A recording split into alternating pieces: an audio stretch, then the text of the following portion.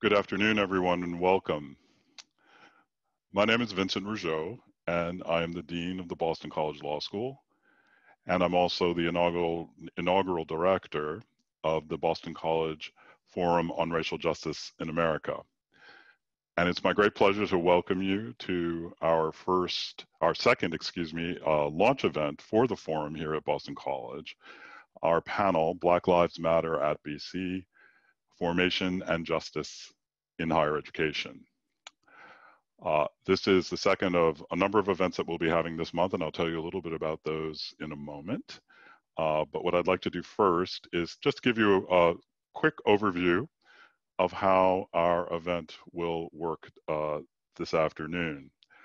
After I give a brief introduction of the panel and our topic, I will introduce you to the panelists, and then each of our panelists will speak for about 10 minutes apiece, and then we'll have a brief conversation amongst the panelists for about 10 additional minutes after that.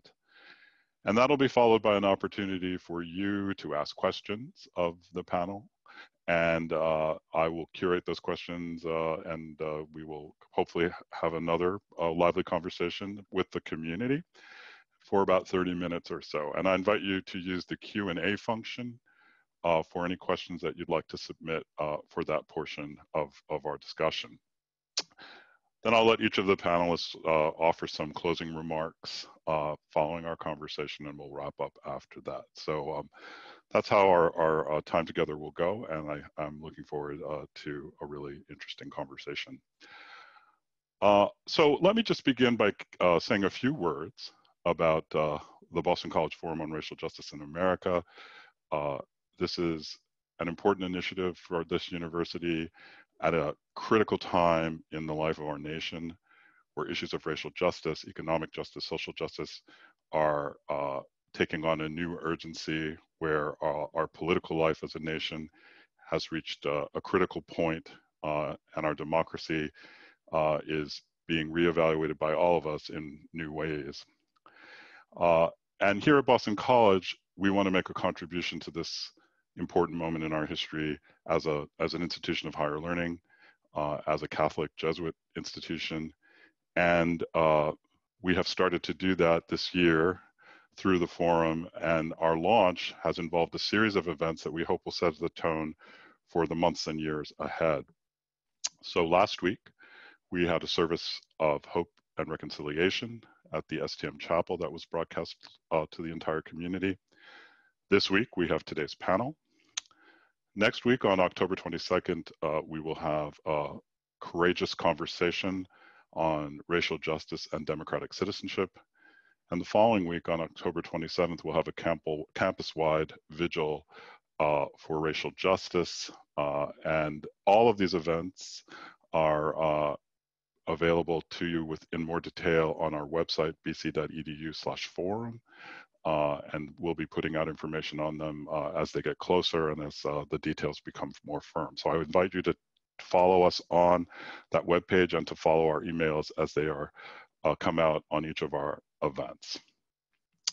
So today's topic, Black Lives Matter at Boston College, Formation and Justice in Higher Education, sounds a number of themes, and I don't want to take anything away from what our panelists will have to say, but I thought it might be interesting and important for me to frame a couple of things, because one of the points I'd like to make about the forum, and I hope that will be something we think about as we move forward, is what does Boston College as a university have that as an institution that offers us something unique, or that provides something unique to the conversations that are going on in our country about race, racial justice, and democracy and equity in our nation.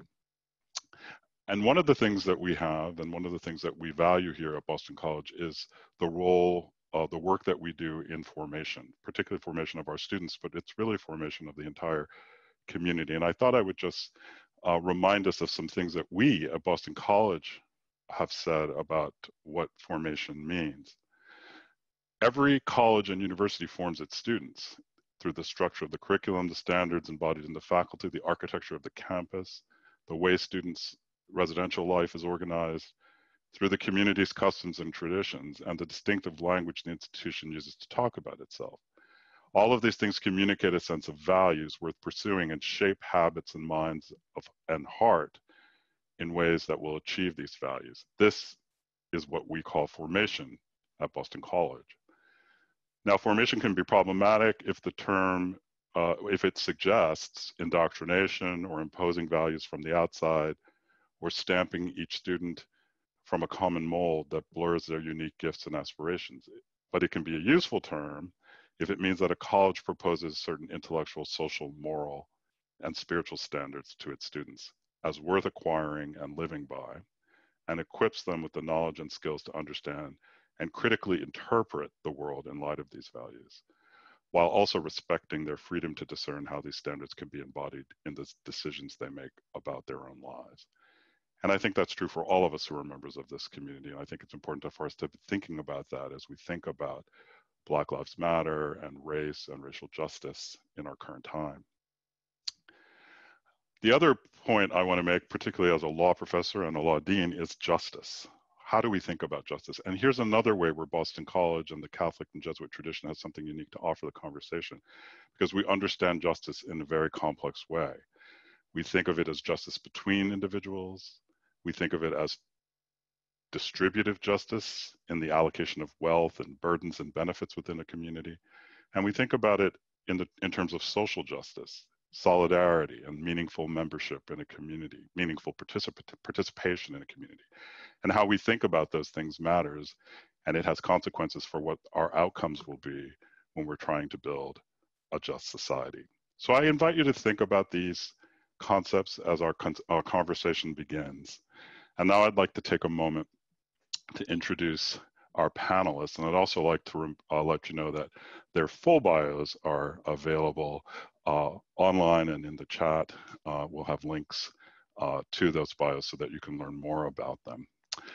So our first speaker will be Professor Shawn McGuffey.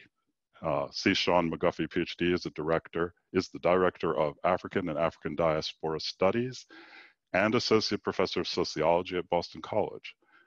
Dr. McGuffey's professional work primarily highlights how race, gender, sexuality, and social class both constrain and create the choices survivors pursue in the aftermath of trauma. Our second speaker will be Professor Régine Jean-Charles. Régine Michel Jean-Charles is a Black feminist literary scholar and cultural critic specializing in Francophone studies. She's an associate professor of French and African diaspora studies at Boston College. Her scholarship and teaching on world literatures in French includes Black France, Sub-Saharan Africa, Haiti, and the Haitian diaspora. And finally, Professor Martin Summers. Martin Summers is a professor of history and African diaspora studies at Boston College, where he regularly teaches courses on gender and sexuality in African American history, medicine and public health in the African diaspora, and the African diaspora and the world. He has published scholarship on gender and sexuality within the African community as well. So I want to welcome our distinguished panel. Looking forward to our conversation.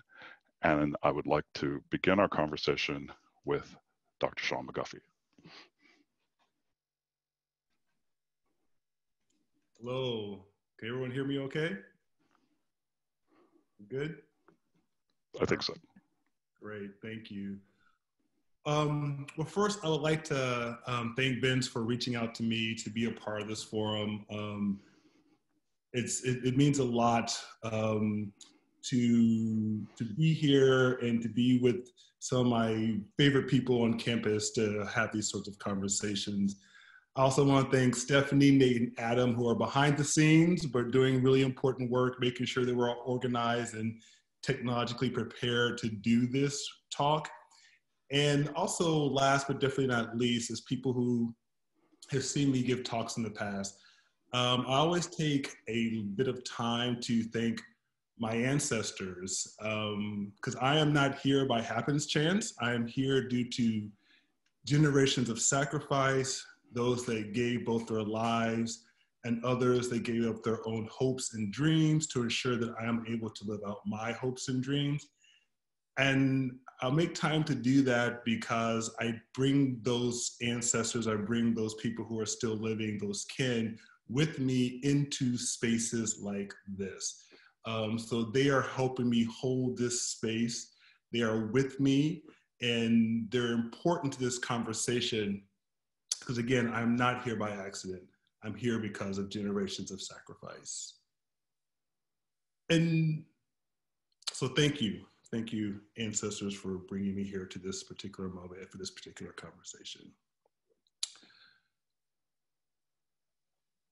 As I was thinking about how to approach this important discussion here, there are so many ways that one can frame this conversation, focusing on Black Lives Matter, personal formation, and racial justice within the context of Boston College and higher ed more generally. I've decided to frame my contribution by centering on Black Lives Matter as a movement and using BLM as a lens to understand formation, racial justice, and the ways in which BC and higher ed more generally can hold itself accountable to Black Lives Matter and the larger movement for Black Lives, which is a coalition of more than 50 organizations working to improve the social, psychological, political, and/or legal lives of people of African descent and our communities. And I say all this to start because I want to be intentional about how I approach this topic and the ways in which I think we should hold higher ed, and BC in particular, accountable for Black lives. To start, for those that may not know, there are three founders of BLM: Alicia Garza, Patrice Cullors, and Opal Tometi. All three of the founders of Black Lives Matter identify as Black feminists. Two have identified as either lesbian or queer, and one is the daughter of Nigerian immigrants. And they've talked about how these identities mutually constitute the central mission or organization of Black Lives Matter. In short, Black Lives Matter is intersectional in its quest for racial justice. And while most folks may think of BLM as a protest movement, the founders are clear that Black Lives Matter is, quote, an ideological and political intervention in a world where Black lives are systematically and intentionally targeted. It is an affirmation of Black folks' humanity, our contributions to society, and our resilience. I want to focus on two words in this statement by the founders: intervention and affirmation. Intervention is important because it suggests that responding and addressing harm is not good enough. We must intervene to prevent the harm from actually happening in the first place. And while protest is certainly one form of intervention, there are many others, such as police reform, making sure that the most marginalized members of our society, like Black trans women, have access to preventative health care, and making sure Black educators are not only acknowledged in higher ed, but actually given access to institutional power that can lead to systemic change. And second, the second word in the statement I want to highlight is affirmation. And this is equally important because the assault on Black lives is not just legal, extrajudicial, and physical, and disproportionately lethal. It's also a spiritual assault on the very humanity of people of African descent. That's why affirmation is central to understanding why and how Black lives matter. And it's the affirmation of all Black lives, including but not limited to Blacks who are women, queer, trans, lacking formal education, immigrant, poor, incarcerated, formerly incarcerated, non-Christian, and yes, those who are ratchet as well. Turning this Black Lives Matters gaze at BC, I can honestly say I've seen some real signs of hope in both the areas of interventions and affirmations in my almost 15 years here at BC. I continue to be impressed with the activities of the Theo Bowman Ahana and Intercultural Center. The staff and students there are doing important work, mentoring Ahana undergraduate students, teaching them important research skills that will help them in the classroom and beyond, building in community, affirming each other, affirming each other's identities, affirming their humanity, and providing important financial support to some of our most marginalized students. So for those that are not familiar with the number and quality of services provided by the center, I highly recommend that you get familiar with them, including faculty that might want to get involved in some of the programming. Another key way that BC is providing important interventions and affirmations is through the new core curriculum. My students that have known me over the years know that I love teaching in the core. I've taught every part of the core. I've experienced, in many key ways, important understandings about student formation by teaching in the core. And although it doesn't necessarily have to, it can contribute to student formation in ways that affirms Black lives in the ways that the founders of BLM, I think, would support. If we think of student formation as educating the whole person, intellectually, socially, and morally, the new core has great potential to do so while providing an intervention that can help reduce harm to Black lives and affirm Black lives.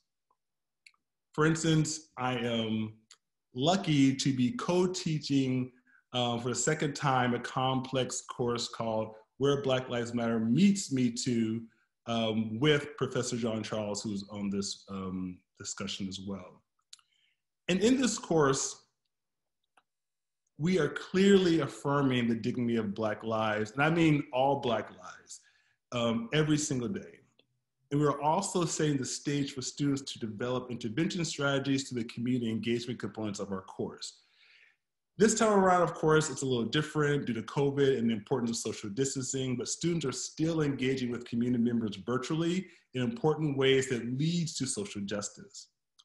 By providing this framework, students aren't only gaining important critical thinking skills, but they're also using these intellectual skills to work on real world complex problems and develop interventions strategies with communities. So it's not just students working with other students, thinking about what they see best for more marginalized communities or those that have been subject to violence, but actually working with those communities and realizing that while they are gaining knowledge in the classroom, sometimes it pales in comparison to what they are learning and experiencing working for justice outside of the classroom. And I've done this for a couple of cycles now, and in various classes, I can tell you that this requires students to be reflective, think about their purpose in life, and I can see the growth of students not only throughout the semester, but also throughout their time at BC.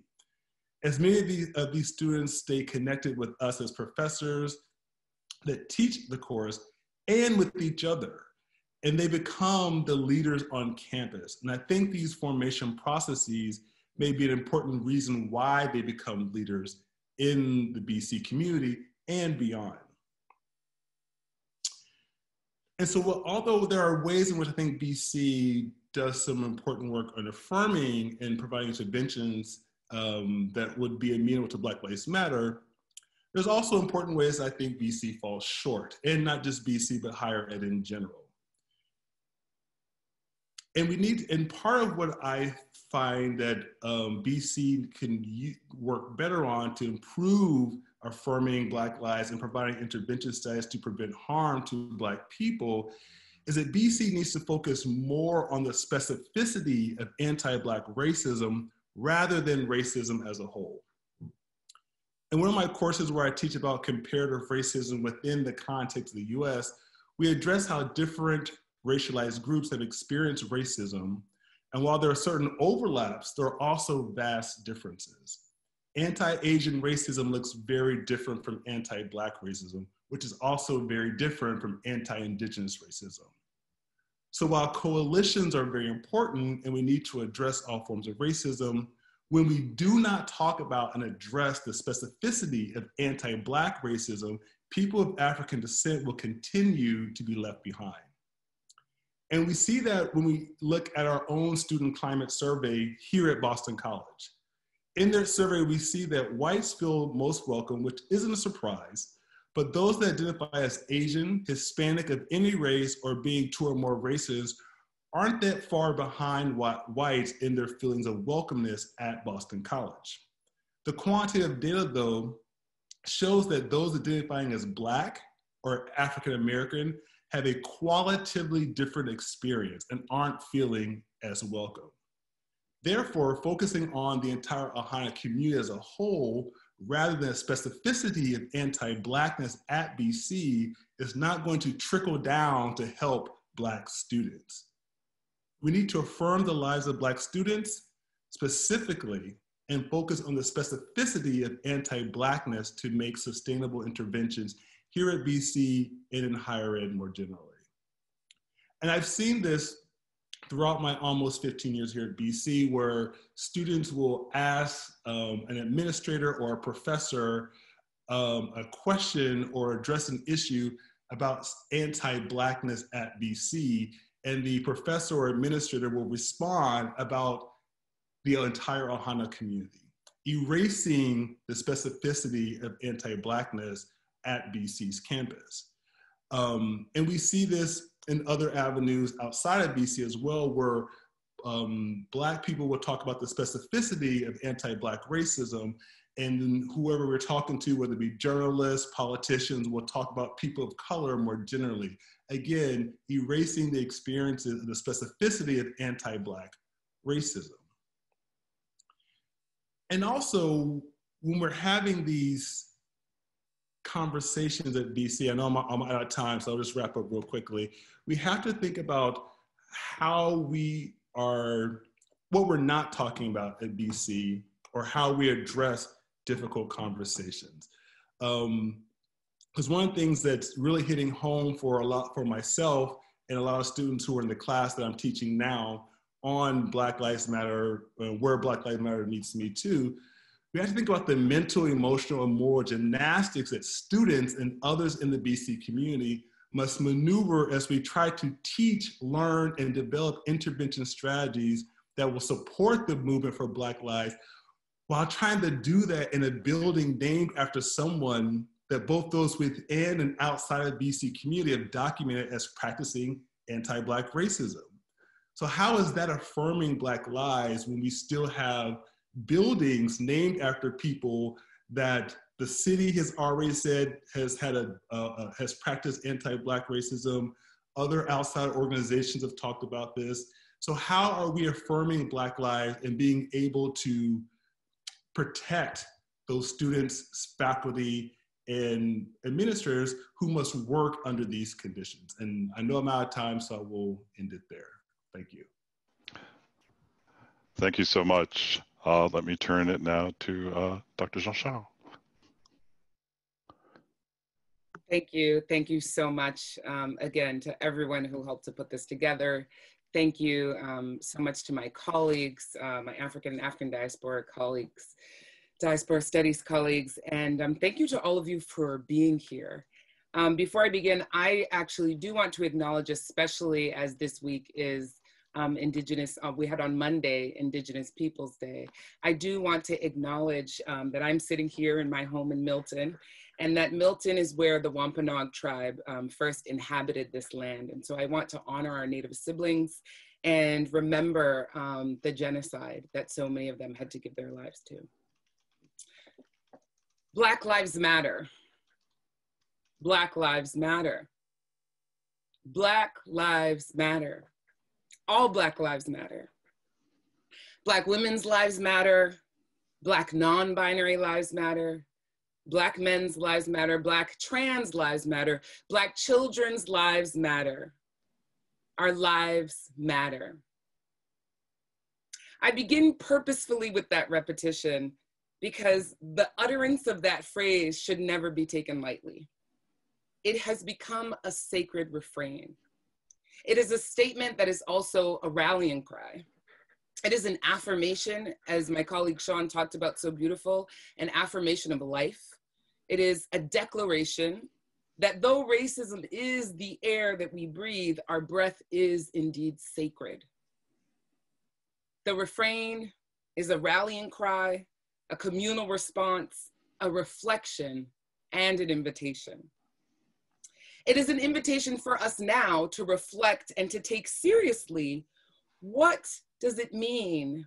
What would it look like to be at a university where Black Lives Matter? What should it look like? What does it look like at Boston College to affirm that Black Lives Matter? Black Lives Matter represents one of the most important utterances about the status of racial justice in the 21st century. It is a simple affirmation whose necessity reveals the kind of world that we live in.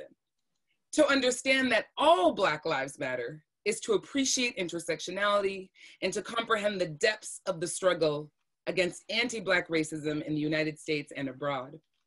When we say Black Lives Matter, we affirm Black life and recognize a humanity that has too often been denied throughout history to the present day.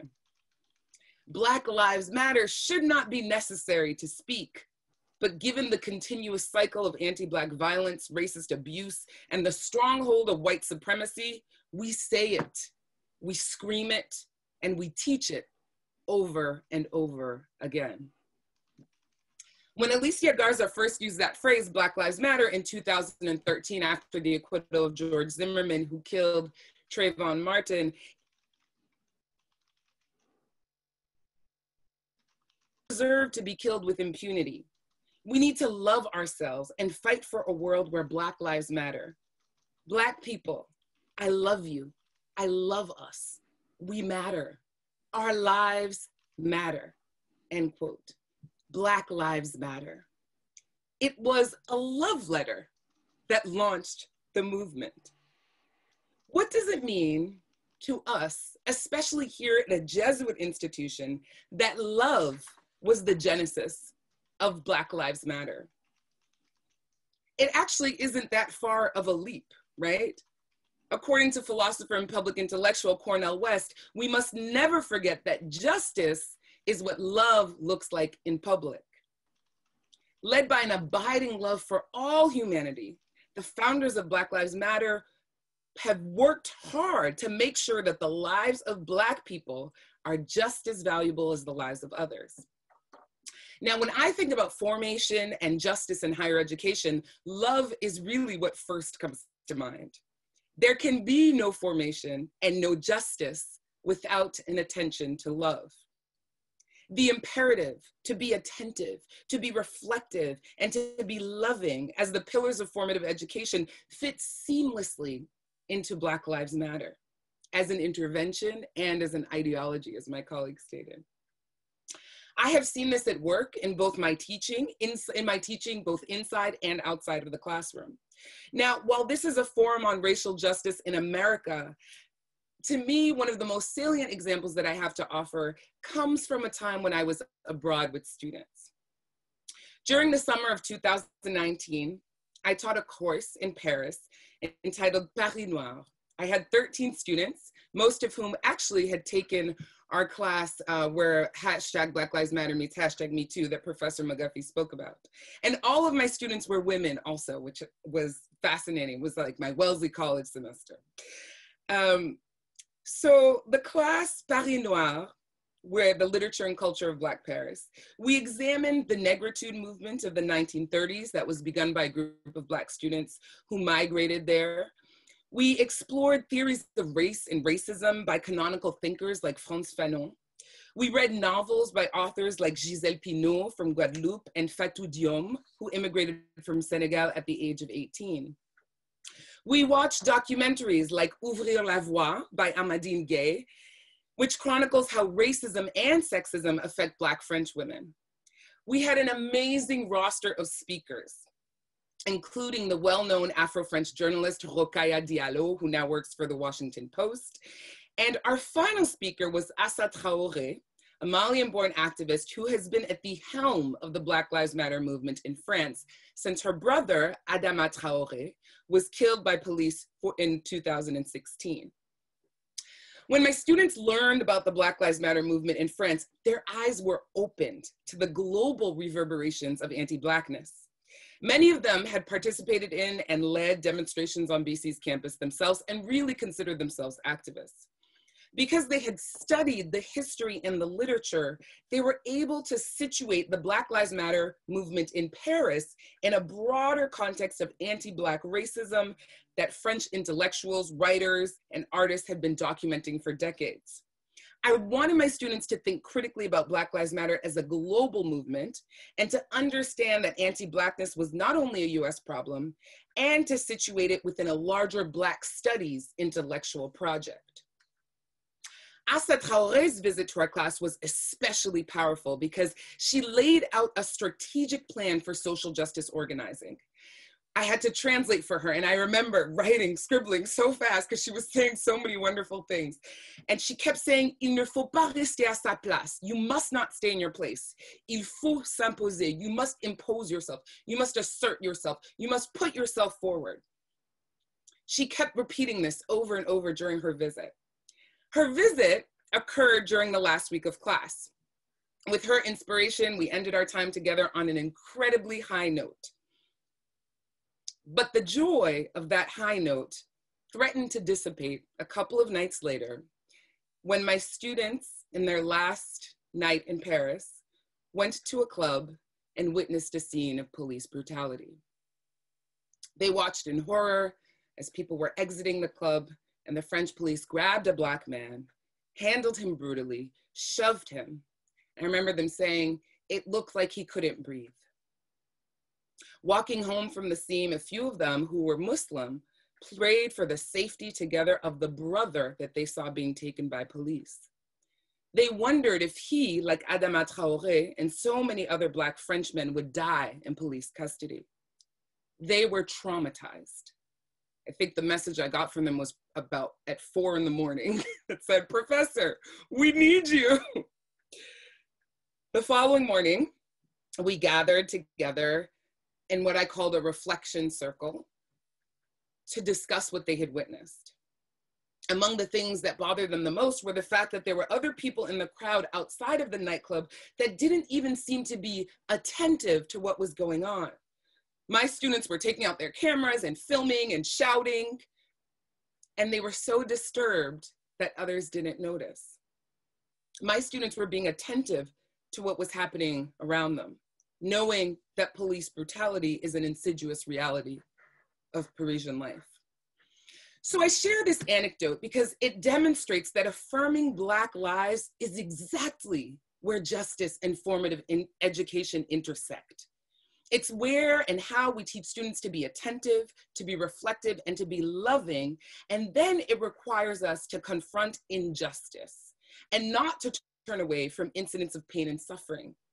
It requires that we acknowledge the hurt and the harm caused by institutions, even perhaps especially those that we hold in high esteem. I had to encourage my students in that reflection circle to delve into the pain and the harm that they witnessed, to process what it felt like to witness such an egregious disregard of Black life firsthand. To be clear, the goal was not to have them move past it, but to work through it and figure out what healing and justice might look like in the context of what they just saw, knowing that they were leaving to go back to the United States.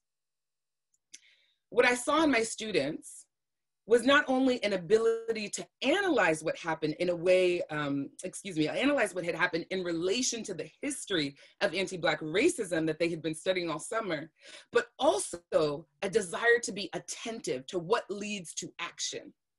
Their desire for justice motivated them to think about next steps and actions and how they continue to make sure that even when they go to the United States, people know about police brutality also happening in France. The great feminist writer Toni K. Bambara wrote that, quote, "The job of the writer is to make revolution irresistible." In my view, the job of the formative educator is to make justice irresistible. We can tell our students about the role of self-reflection and social justice, but it means nothing if we don't model it in our lives ourselves. In other words, if we do not behave as though Black lives matter to our students, they will not believe us when we say Black lives matter. As a person of faith, I turn to the Bible, which tells me that faith without works is dead. And despite my belief in the power of words, I know that words without work are futile. In higher education, words without action often take the form of task forces, diversity and inclusion positions, even forums like this one. But the question for us, and one that we must address, is what kind of action will we take after listening to these words? The place where formative education and Black Lives Matter intersect tells us that we have to be attentive to Black lives, we have to be reflective about Black Lives Matter, and we have to be loving to Black people, all Black people, whether we are Black people ourselves. Black people on not only the faculty, students, staff, and administrators on this campus, but those who we may not even know. The work of justice demands that we do so as an act of love.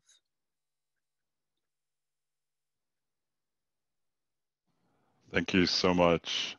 Okay, Dr. Summers.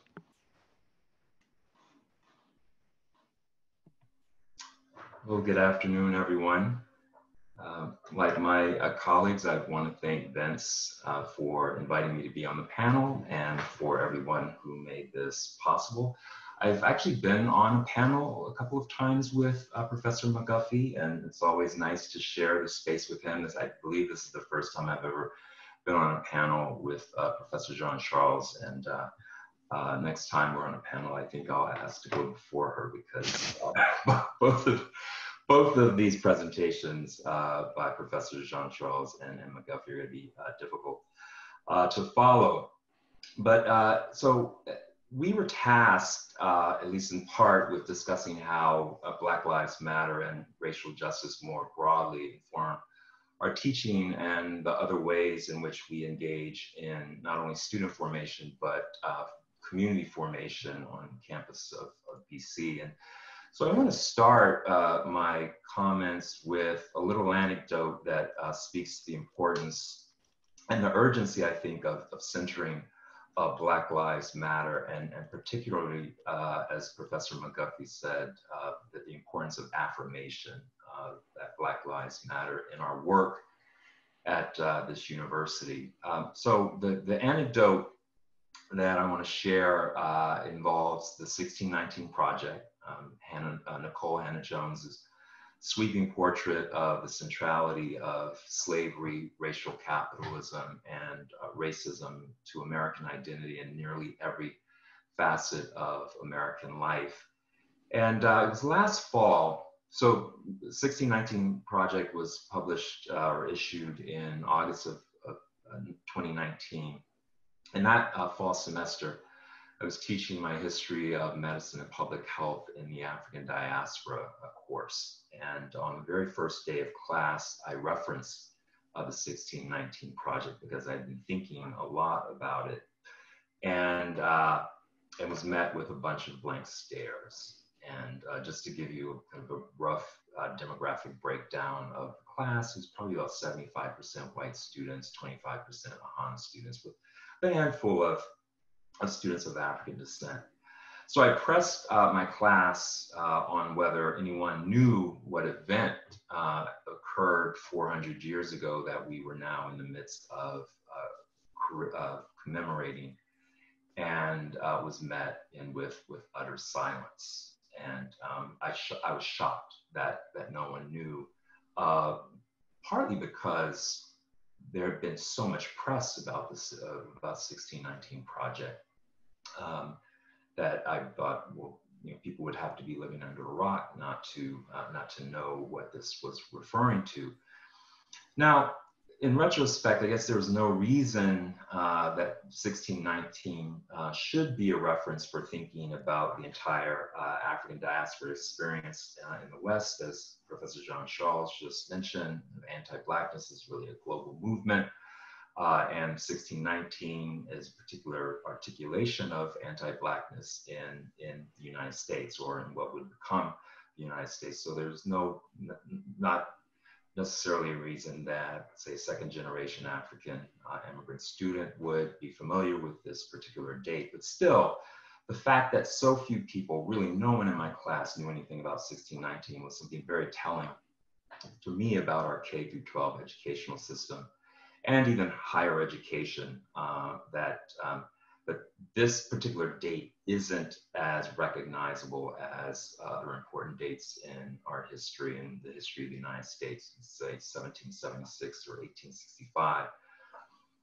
So, there's been quite a bit of debate over the 1619 Project and whether it overstates the extent to which slavery and racism have defined the American character. And I do think that we can have honest disagreements over interpretation and recognize that there are some factual inaccuracies within some of that reportage, without rendering illegitimate the project's larger claim about slavery being the nation's original sin and the durability of anti-Black racism. But racial conservatives have latched on to what they see as the extremist claims of the 1619 Project to characterize academia and also the mainstream media as pushing an anti-American agenda. And so, of course, we see this pushback coming at the highest level from the president's 1776 commission, and the speech in which he introduced the commission included him denouncing as unpatriotic any academic endeavor aimed at getting Americans to reckon with our nation's not only racial past, of course, but our racist present. And so he referenced the 1619 Project, political correctness, which is his go-to, critical race theory. It was both humorous coming out of his mouth, but also somewhat disturbing. So for me, in order to really make Black Lives Matter, those of us who are interested in racial justice have to push back ourselves against this conservative agenda. And to do this is to challenge the notion of American exceptionalism. It's to expose the thinly veiled triumphalist narrative that goes something like this: despite all of the stumbles over the past 240 plus years, the nation is really moving toward realizing the democratic ideals upon which it was founded. And I think from my perspective, nothing gives greater lie to this narrative than the past 4 years, and especially the past 6 months. Despite the enormous support for Black Lives Matter in the wake of George Floyd's death and Breonna Taylor's death and Ahmaud Arbery's death, there's been a noticeable dip in white support over the past few weeks, which raises the question as to whether this racial reckoning that everyone's talking about is more illusory than real. But more telling is the presidential campaign itself and the prospects of voter suppression in the general election. Now, Trump's race baiting, for instance, around the imminent destruction of the suburbs at the hands of Senator Cory Booker, is a tactic not out of the 1950s, but out of the 1890s. This fear-mongering around the threat that Black political power posed to the sanctity of white womanhood back in around the turn of the 20th century led to race riots, of course, and successful efforts to disfranchise Blacks. Now, apparently, this isn't playing well in the suburbs in 2020, which are more racially diverse than Trump thinks. But I'll wait until after the election to judge whether or not that kind of racist rhetoric is on its way to becoming a relic of the past. And I think, short of a complete repudiation of Trump at the polls, it will suggest that this kind of racist rhetoric continues to resonate with a significant segment of of the American public.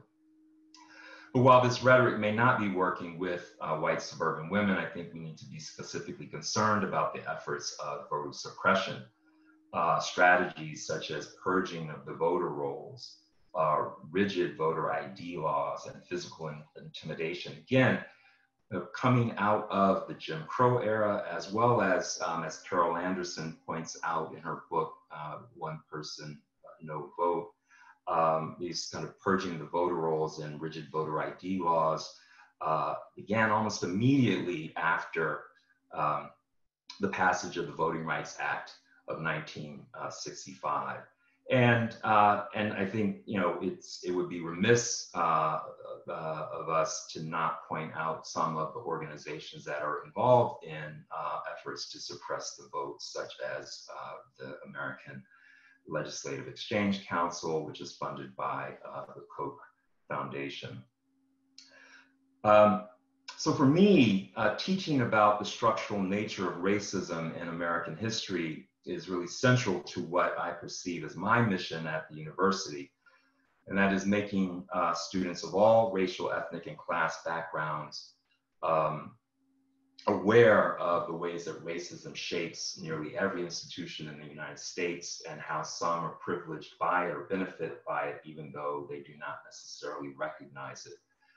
But just as much as I'm interested in the structural nature of the American racial order, I also think it's important to teach my students about agency, that is agency of the oppressed, right? About the resiliency of Black people, about how Black people have constantly been in struggle to liberate ourselves. And in this sense, I teach history in a way, hopefully, that gives students a usable past that they can then use as a template, not for replicating, but rather for expanding and extending and building upon. So my hope is that this contributes to their formation as they go out and attempt to make the world a better place for not only themselves, but everyone in it. And I have thoughts about how we can collectively make BLM FBC really come to fruition, but I'll stop here and hold those for the panel discussion. So, thank you. Thanks so much. Now I invite all the panelists to join us again as a group. This is a great moment for us to maybe, you know, engage. I'd love to have the three of you engage one another around anything that you've heard from these first presentations. I thought maybe I'd kick it off by picking up on something that you said, Martin, about at the beginning of your remarks about, and really it connects to everything. I mean, this notion somehow that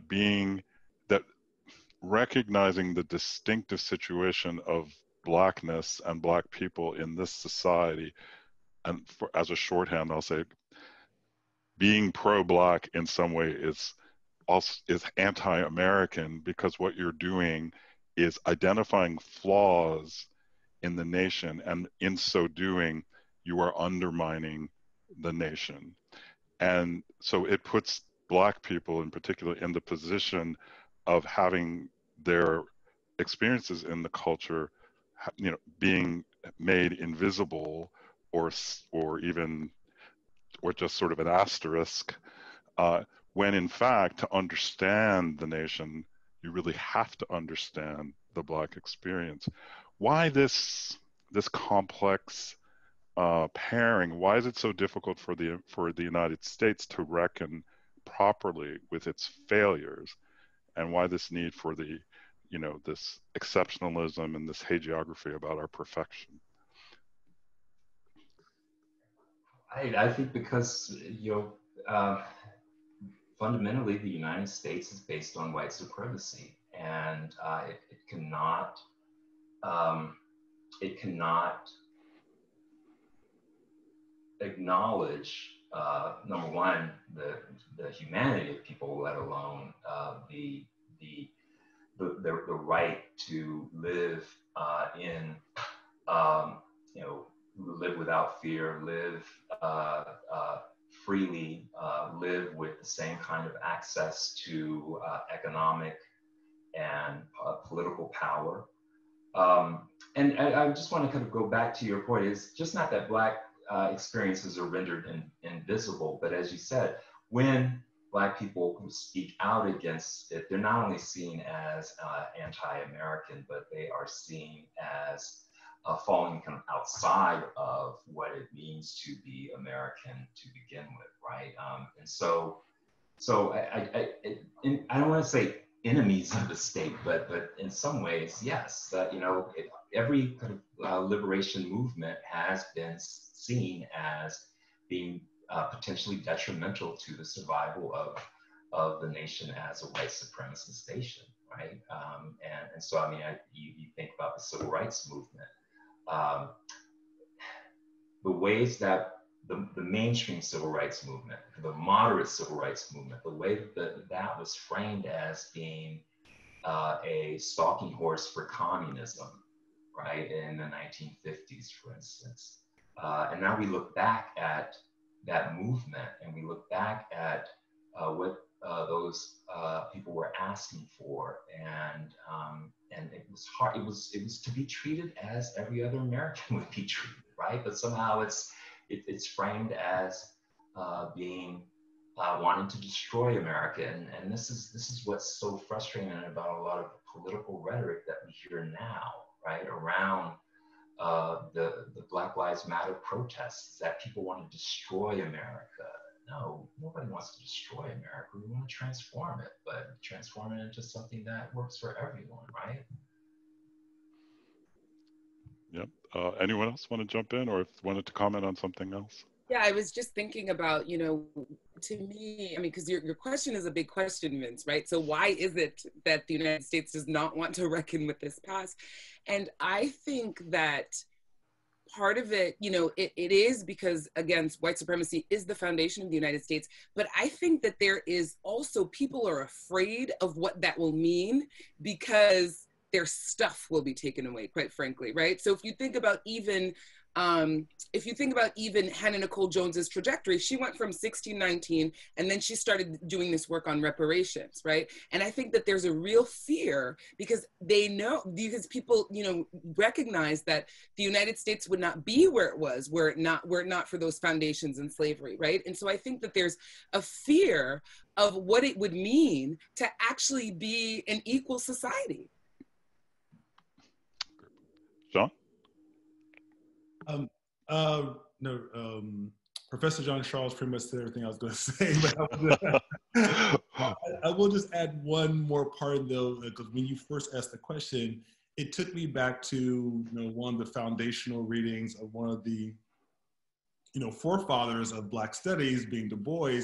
And Du Bois said, you literally cannot understand the US without understanding the way people of African descent have been treated in the United States. Like, you cannot understand the economic system. It's like, you cannot study economics and not study how Black people have been treated in the United States. You cannot understand psychology without understanding how Black people have been treated in the United States.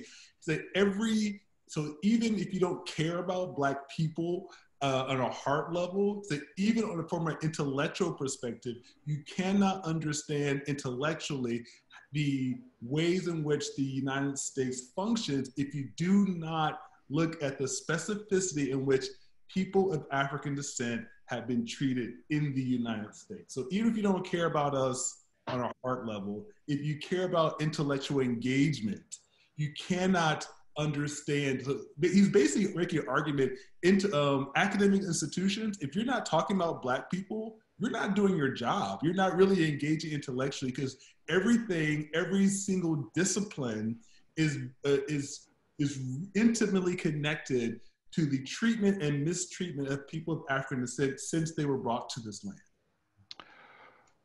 Well, let's turn to some questions, because I'm sure they'll help us sort of dig down even more into some of the themes that we've been sounding. So let me start with this one from a student perspective. Many Black and African American students, like myself, struggle to feel included academically when they are the racial minority amongst their peers. Does Boston College have any organizations that combine academics with culture, such as Black Pre-Med and Black Pre-Law clubs? And I'm sure we do, and I'm sure there are some you can shout out for our students quickly. I think Professor McGuffey, you should take that because of you're directing AADS. Well, I would say, like, you know, AADS, I would definitely throw that out there. A lot of what we do is beyond, one of the things that the beauty of AADS, that we're so interdisciplinary. So we get people from nursing, from humanities, from social sciences. So we're constantly building community and intellectual engagement. But we also build community. Of course, it's different now under COVID, but it used to be people would, students of color would just hang out in the AADS office. It was not uncommon to have a group of students hanging out there building community. But there are some, like I know VAIC has something specifically for nursing students.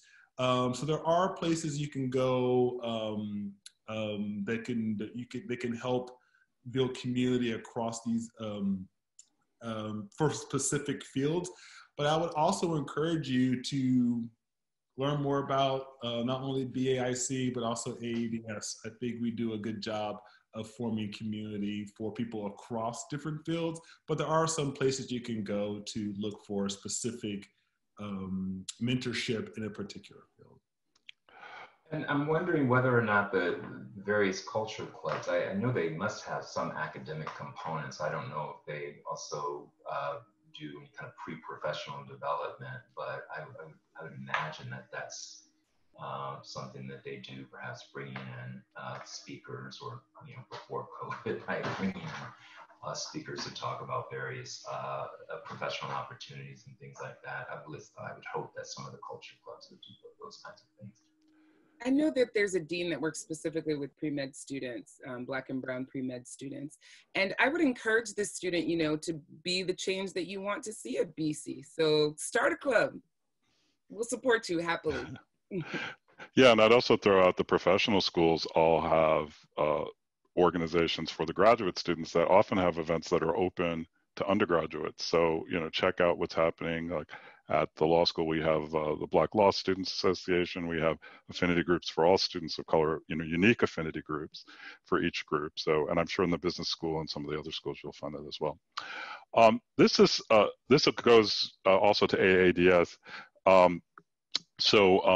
What about AADS and the core? What's going on in terms of bringing AADS into the core, and how? And I think I'm going to add another question just so we can get through all, and what other things are happening on campus to improve the Black lives and the lives of people of color on campus?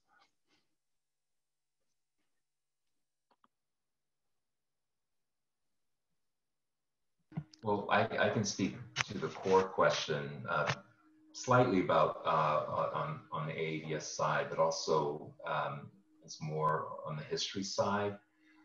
So I think it was probably about 20 years ago, before I arrived at Boston College, when the history department revised or re-envisioned its core to make it more global in nature, really move away from a Western civilization model of history. And so there were courses such as Asia in the world, Europe in the world, Latin America in the world, but there was never an African diaspora in the world or an Africa in the world. So when we hired an African as Priya Lal back in 2013, she and I decided to develop one of these courses, African Diaspora in the World, and we've taught it now.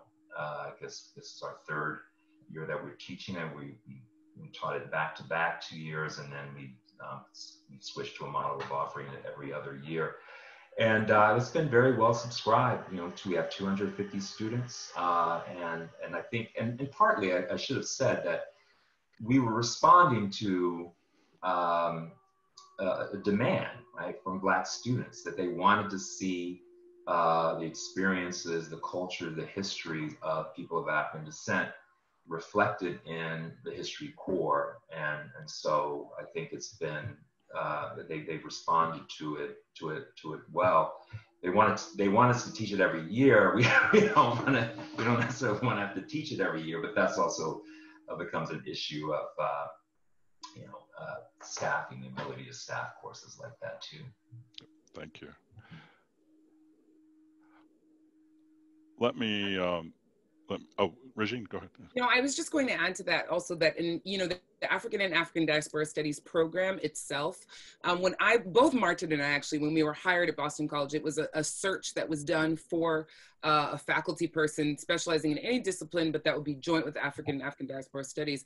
And that was in, we started in 2008. And so that was really the beginning of a new kind of wave. And then maybe 4 years ago, we also had a cluster hire.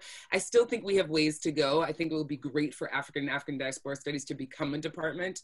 It's been 50 years since we've had Black Studies at Boston College, and many of our peer institutions have departmentalized, like Georgetown and Notre Dame.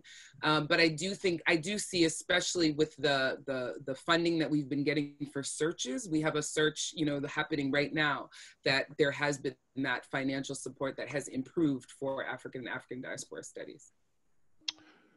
Here's a bit of a change. Someone asked, should we feel guilty about the sins of our ancestors, or should we see it as a learning opportunity not to repeat them?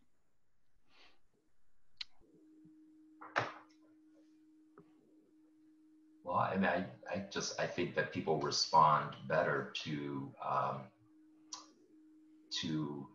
opportunities to just build a better world, right? Than they do by being made to feel guilty about something. But I also think that that question presumes that that racism kind of ends with slavery, right? That racism ends after emancipation, and so therefore, why should I feel guilty about people who have my ancestors who held other people in bondage, not recognizing that they still very much benefit from this kind of structural or systemic racism that is based on distributing resources to whites, right? And often at the expense of Blacks. I mean, distributing resources that are in part paid for or funded by Black tax dollars, right? So all of these kind of policies that are put in place that have benefited white people, that is something that persisted well into the 20th century. So that question about sins of our ancestors, again, presumes that racism is something in the past rather than that's something that persists. Well, actually, go ahead, Shawn. Thanks. Yeah, I had to pause when that first was asked, and I think Martin did a great job of framing that. I just wanted to add a couple other parts. That something that Professor John Charles and I say in our class all the time, like, the way that question was say is that, do you do this or this? And one of the central basic founding roots of both Black feminism and African diaspora studies, we have to get rid of this binary thing. It's not this or this, it's both and. And so we just really thinking about, you don't have to, there's very seldom one way to respond this way or this way. It's oftentimes a combination. And so I think part of when we think about how people should respond to oppression is that both and. It's, and part of that requires what we talk about student formation, being reflective. When you do some reflection, yeah, you might feel guilty, and that may be okay because you're going to do something else if you're truly embracing all this formation processes. So I really think it's important to think about that both and, as well as a continuation of what Martin was saying too. It's not just past racism. It's racism that happened yesterday. It's racism that happened today. It's the microaggressions that students of color are experiencing now. If you look at the climate survey that I talked about earlier, those students are experiencing racism from a generation ago. They're talking about the experiencing of racism right now at Boston College. So I think we have to reframe these sort of questions like, do I feel guilty because this happened in the past? Perhaps you should feel guilty, and perhaps you should do something else as part of the reflection process. But you don't have to look to the past to find racism. You can look 5 minutes ago, define racism. Actually, and I'm trying now to kind of collapse several questions into sort of themes so that we can get to all of them.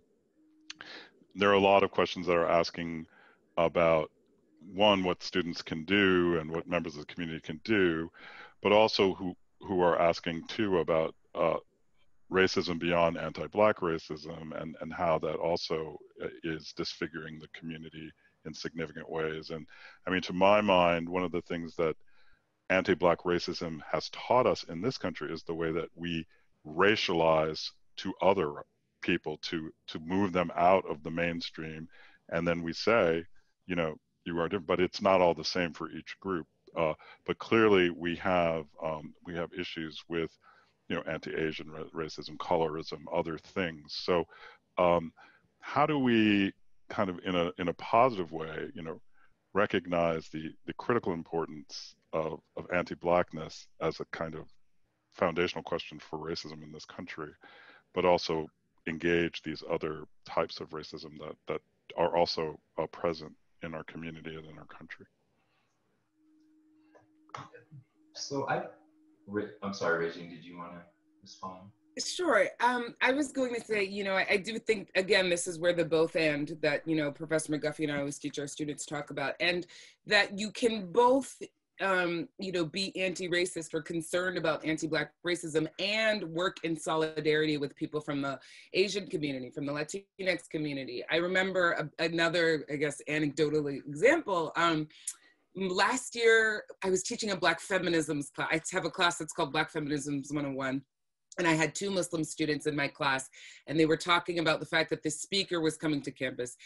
And they were like, but it's too late to organize. And this speaker who has documented Islamophobic comments, right? And anti-Muslim comments. And, you know, the students were saying like, oh, well, but it's too late to organize. And I'm like, what do you mean it's too late to organize? It's never too late to organize. And they're like, well, how would we get, I mean, because it's a small community, the Muslim community of BC. And I'm like, and I said to them, but what about all the other people that can be in solidarity with you, right? And it was really wonderful when the students came back and they reported what had happened, that, you know, there were students from the Black Student Forum, there were students that came from other groups to be in solidarity over this issue, right? So I think that there are examples of those kinds of coalitions on campus where you give strength to one another, because there are not many of you on campus, right? And that's one of the reasons why they, you know, when they use the AHANA numbers as opposed to only the numbers of the Black students or only the Latinx students, because their numbers are low. But when you all work together, you can really enhance one another. And it doesn't have to take away from the struggle of any student. You stand in solidarity. This is how coalitions are built, right? This is something that we see throughout the history of organizing, that coalitions are a necessary part of this work. I'm so glad that you had shared that anecdote, because I had an anecdote that was not quite opposite, but was not as hopeful. And this is, you know, I was struck when Shawn in his remarks was talking about the importance of recognizing the specificity of anti-Black racism, which I agree with. But I recall I was teaching this course, Gender and Sexuality in African American History, and it was the fall that we had those hate crimes on campus, like the cheesesteak incident and Black Lives Don't Matter, vandalism, and so shortly after that, we were just talking about this as a class, and there was one of my students is a woman of color. I'm not entirely sure what her ethnic background was, but she wanted to share some experiences that she had had, right, on campus, but she was apologetic about it. And I mean, to the point where she was like, is this the right space to kind of talk about this? And that was really painful for me to witness that. And so while I think that, you know, as Shawn pointed out, it's really important to talk about the specificity of anti-Black racism, recognize the specificity of anti-Black racism. I do think that we have to move to a point where we can have these conversations about the various ways in which different groups experience racism without delegitimizing any of those groups' experience. And then out of that, as Professor Jean-Charles said, build solidarity, right, across groups. So there are a lot of questions about additional work that we can do, and it sounds like one answer we've given, I think, is in terms of building solidarity, building coalitions, building allyship. Maybe someone else asked about some of the things that we are doing, that you all are doing in African and African diaspora studies to engage upper class students, and maybe we can talk a little bit more about formation more broadly in terms of the curriculum and other things that we can be doing moving forward to move these issues forward.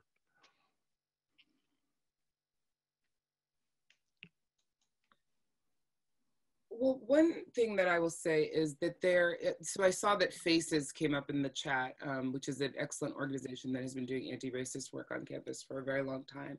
And well, for as long as I've been in Boston College. And I do think it's important that we think about what are the other areas on campus where this work is happening in different ways, right? And so, for example, tonight, my sister colleague, Reverend Dr. Amy Victoria Atkins-Jones, is giving a talk on Do Black Lives Matter to God for the STM. And that's an important, that's an important intervention, right, that she's making in that context. Also, my friend Katie Dalton has for maybe, I think, 5 or 6 years now, started the RISE program, which is for senior women.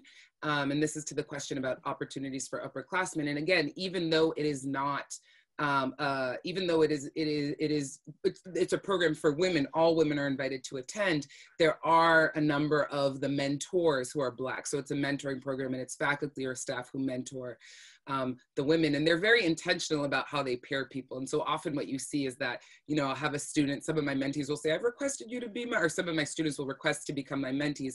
And that became a really wonderful space where we were able to talk about these issues in a safe space with other Black women who are upperclassmen, Black and brown women who are upperclassmen, and also to talk about, possible solutions, right? And this is important for as students are leaving Boston College too, right? Because they have 4 years here, but formation doesn't stop when you leave Boston College. Hopefully these are the building blocks for how you will live your life later on. So I absolutely agree that we need to be able to get to the upperclassmen. And I think that in ADS, now that we have African diaspora studies as a major, we do have the opportunity to do more of that work as people write theses.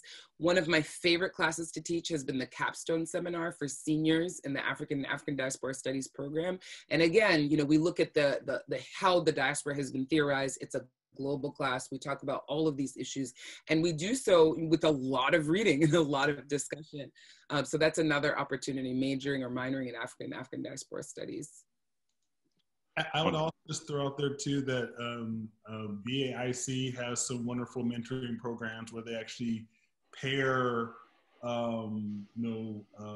older, or I think it's juniors and senior HANA students with younger HANA students. So there's also that be a way to get engaged. And again, I would just reiterate a lot of things what Professor Jean-Charles says, like, ADS, well, at least when we could meet, we had that space, like you would see, I would hear from my office mentoring going on between younger AADS students talking about how do you navigate BC as a racist terrain, and older AADS students giving them very real advice on this is how you navigate this space, this is how you find community, this is how you, if you do experience racism, sexism, heterosexism, these are ways in which you can address it. So there are spaces that we see that here, and I'm proud to say I think AADS is one of those spaces that does that, both formally and informally. Well, I want to give each of you a chance to to offer some closing thoughts, and we have so many wonderful questions. Unfortunately, we can't answer them all, but what I'll try to do when I close the event is maybe touch on a few things that have came up. So, but let me let each of you say a few words, and you see some of the questions as well, and you can use that perhaps to draw out any theme that you'd like to touch upon as we close. This is such an important and obviously complex and large topic, and the forum is hoping to work on it, for in many different ways across the months and years ahead. But this is our beginning, and I'm glad that we're here together to do this. So Shawn, let me begin with you. All right. Again, thank you all for inviting me, and thank you all for the other panelists. I know you all personally, but it's great to be in this intellectual engagement here. It's like, I say this sincerely, like, you all are one of the main reasons I've stayed at BC. So I really do appreciate the camaraderie that I get from you all. As far as thoughts go, I'm just going to narrow this down because we have been here for a while. I do believe Zoom fatigue is a real thing. I really want to push Boston College, and I say this in the same way James Baldwin says, we have the right to critique America because we love it so much. And so what my critiques of Boston College at this particular moment should be taken in that particular way.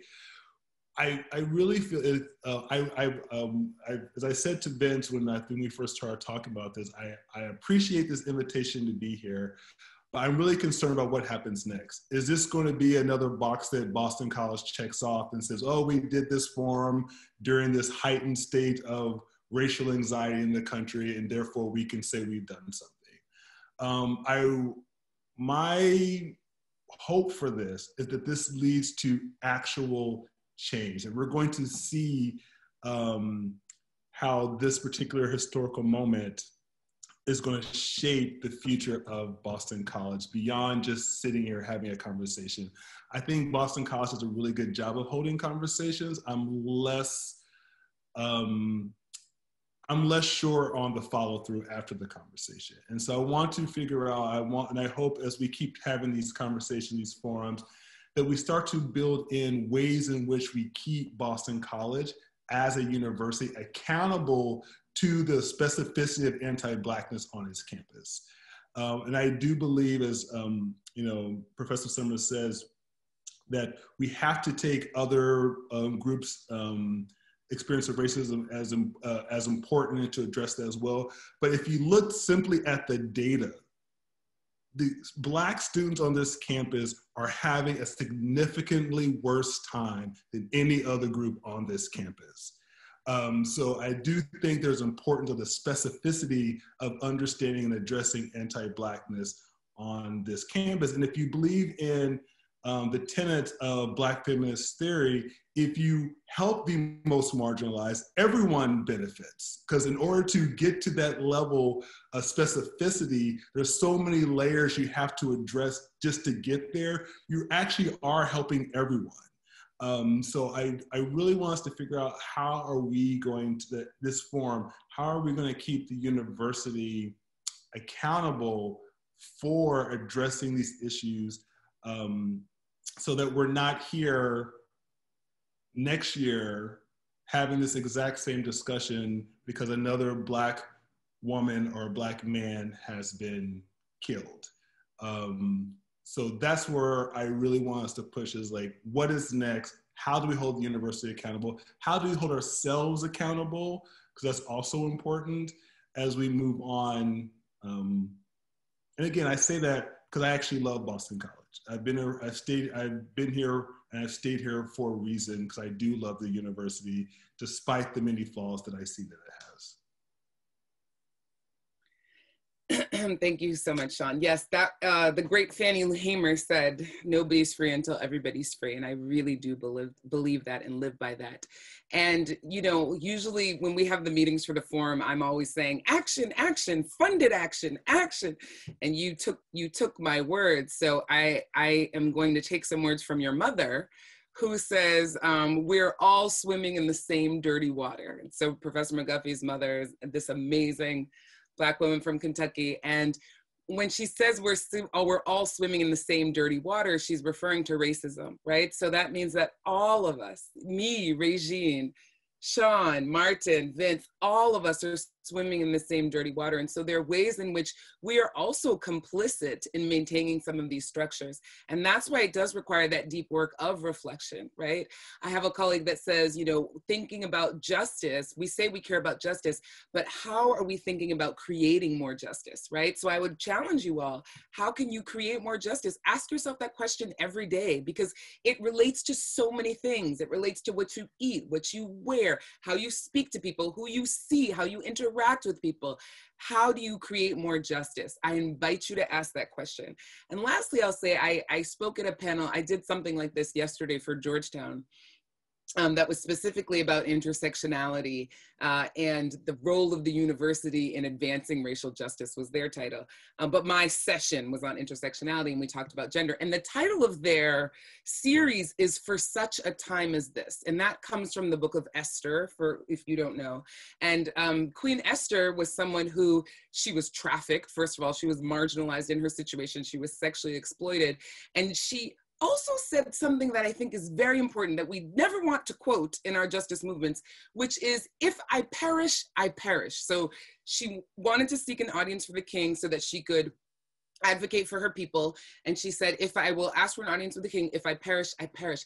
And I think that that is also important to think about, right? That it has to cost you something, that it has to cost you something. So if you're trying, again, to create more justice, it has to cost you something. Are we willing to say, if I perish, I perish, when it comes to these questions? I know I'm not always there. I have 4 children. I'm like, oh no, I can't perish. You know, I don't want to perish. But you know, I think that that is what true freedom and true justice really requires of us, to make those kinds of sacrifices. And lastly, I will say, you know, Professor McGuffey and I always talk to our students about the importance of joy. And I was so happy when Martin brought up agency and how we teach Black studies and how we teach in African diaspora studies, because it is so important to remember that, you know, what's exhausting is racism. Blackness is not exhausting. We love being Black. It's wonderful. There's a lot of joy. There's a lot of celebration that happens in our classrooms. I have laughed until I've had tears with my students as much as I have cried with my students. So I wanted to leave everyone with that too, that this is hard work that we're doing, but you know, the joy is also in the resistance, or we have to find joy to fuel that resistance.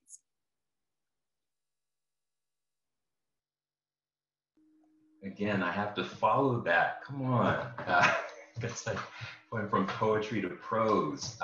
So I guess I'm going to respond as a way of wrapping up to Akosua Champong's question. Wonderful AADS minor who graduated a number of years ago, and she asked how can BC as an institution that prides itself on justice really galvanize the majority white student body and faculty to really commit to what we've been talking about and really making Black Lives Matter on campus. And so a couple of things came to me, and I think these are connected when we talk about the majority white student body and faculty. And one is, I think that BC needs to continue to invest in core renewal courses and these other, I think the terminology has changed now, difference, justice, and common good. I don't think that's the